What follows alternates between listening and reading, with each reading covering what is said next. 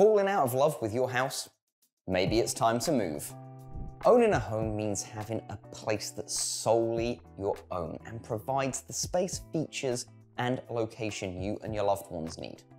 But what happens when your needs change? If this hits home for you, it may be time to make a move. According to the latest Home Buyers and Sellers Generational Trends report from the National Association of Realtors, the average person has lived in their current house for 10 years. If you've been in your home for a while, think about how much in your life has changed since you moved in. Even if you thought it would be your forever home when you bought it, it doesn't have to be. Work with a local real estate agent to explore your options in today's market before settling for your current home.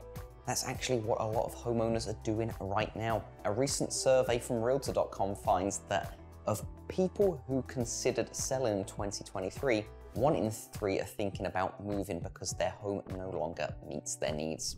And according to the same report from the National Association of Realtors, that's consistent with this year's top reasons for selling, which include wanting to move closer to friends or family, moving due to retirement, the home is too small or too large, and change in family situation or a job relocation. If things in your life have changed, it may be time to make a move. And there's good news, it's still a great time to sell. And here's why. We're in a strong seller's market, and that means homes listed at market value and in good condition are getting attention from buyers and selling quickly. Lean on your expert real estate advisor for the best advice on getting your house ready to sell.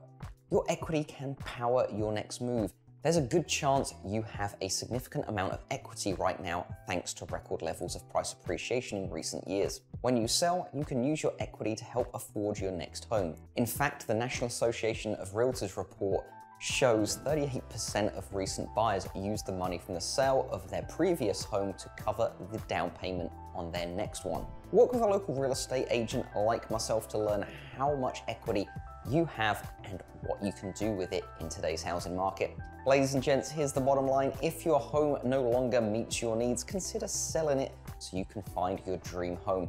Let's connect so you can learn about your options. That's all we've got time for in this episode, so as always, don't forget to like, share, comment, and subscribe. We'll see you next week.